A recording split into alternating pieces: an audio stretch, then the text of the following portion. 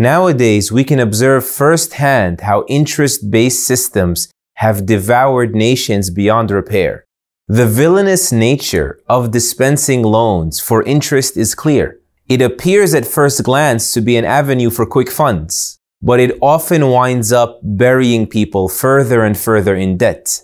The Prophet Muhammad, peace and blessings be upon him, deemed interest-bearing transactions cursed dealings and said that making a profit is only allowed for those willing to risk loss.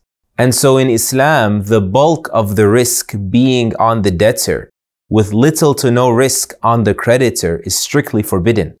The Prophet Muhammad ﷺ also prohibited the borrowers from such loans. This prevents borrowers from living beyond their means, which would in turn allow for opportunities for these lenders to exploit them.